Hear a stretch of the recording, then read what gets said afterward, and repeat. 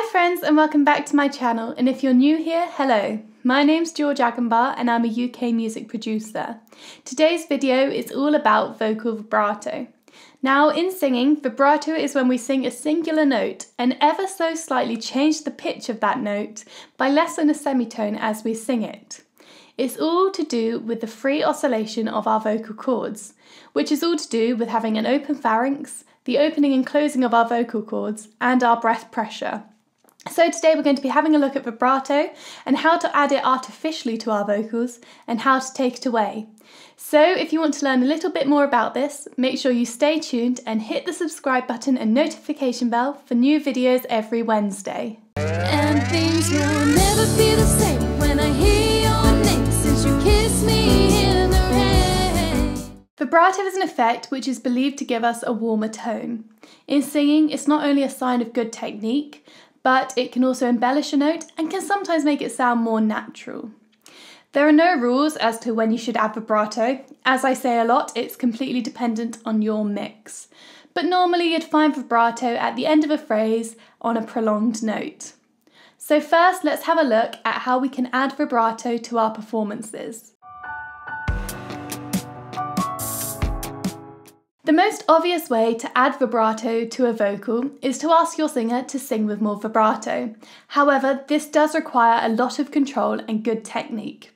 But don't worry, this is a skill that can be developed, and there are lots of resources online which teach you how to do this, which I'll leave a link to in the description. I can also make a separate video about this if you'd like as well, so just let me know down in the comments. Luckily for us, if your singer hasn't quite mastered vibrato yet, or you can't get them to re-record and have already been sent the vocal track, there are things we can do. We can artificially add vibrato to our vocals.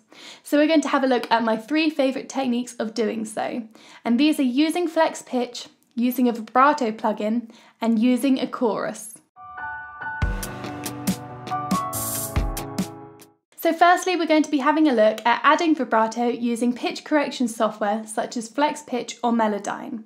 Now, if you're not too familiar with how to use these, I have made a tutorial about this which I will leave a link to in the description that you can go and check out. Here I've opened up Flex Pitch on a vocal track. You can see that there isn't a huge amount of vibrato on this long note as the line is fairly straight. In Flex Pitch, the bottom middle circle is the vibrato control. To add slightly more, you simply click and drag the circle up and you can see that the line gets less straight. So let's have a listen to the before and after and how the pitch variation in the prolonged note changes. Won't you love me too?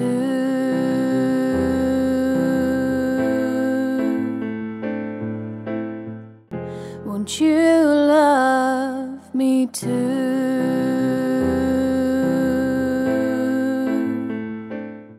You can hear that the last note of the phrase had a lot more movement when we increase the vibrato. The next technique is using a vibrato simulator plugin. So let's have a look at Logic's stock plugin. The vibrato simulator in Logic is called Scanner Vibrato.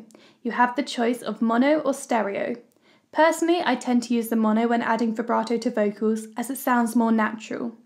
So this plugin does both vibrato and chorus, but today we're going to be looking at the vibrato.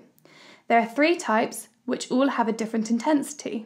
The rate dial sets the speed of the vibrato you hear. When in stereo mode, you have the option to select the stereo phase, which sets the phase relation between the modulations you hear in the left and right channel. If this is set to free, then you can independently control the speed of the vibrato in the left and right channels using the rate dials. So here is a vocal with and without the vibrato plugin. Won't you love me too?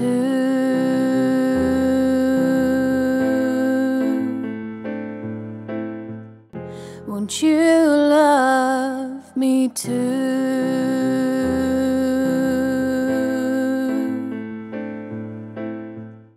You can hear that the vibrato has certainly made a difference, and I love how natural this plugin makes it sound. Now, not all DAWs will have a dedicated vibrato plugin. But that's not a problem. We can use a chorus plugin instead to achieve a very similar effect. This is the chorus plugin. It delays and modulates the signal that passes through it, so it gives a vibrato-like effect. The rate dial essentially controls the speed of the vibrato. The intensity sets how much the vocal is modulated by, so how obvious the vibrato will sound, and the mix determines the wet to dry signal ratio, so how much you can hear of the vibrato. So here's a vocal with and without chorus. Won't you love me too?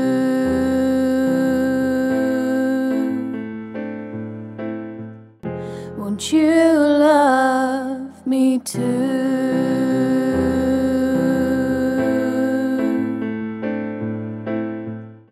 I think that it's alright and it works, but personally I'd only use this if I couldn't use the other two methods of adding vibrato.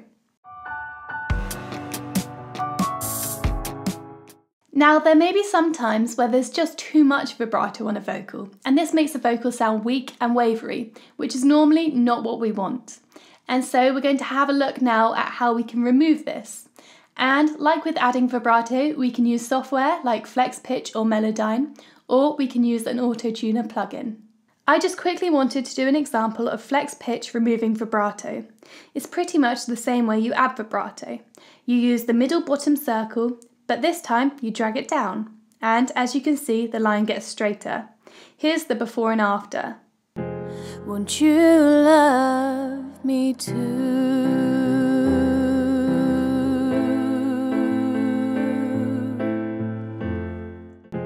Won't you love me too?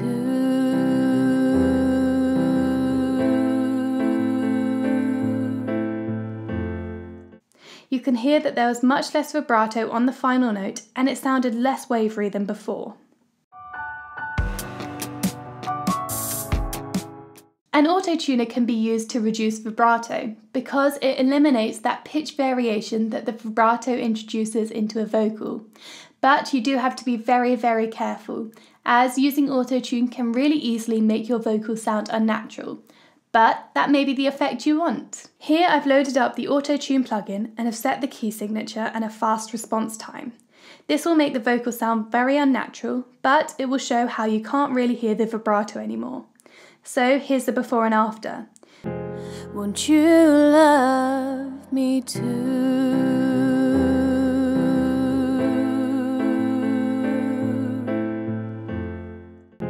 Won't you love me too?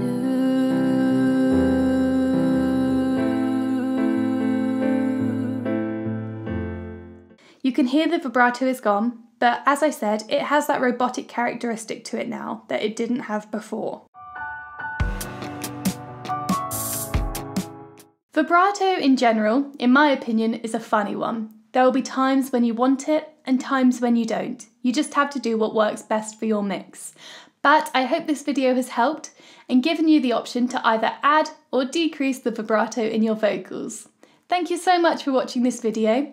Let me know what you think down in the comments and if there are any other videos you'd like to see in the future. Make sure you hit the subscribe button and notification bell, and I will see you again soon.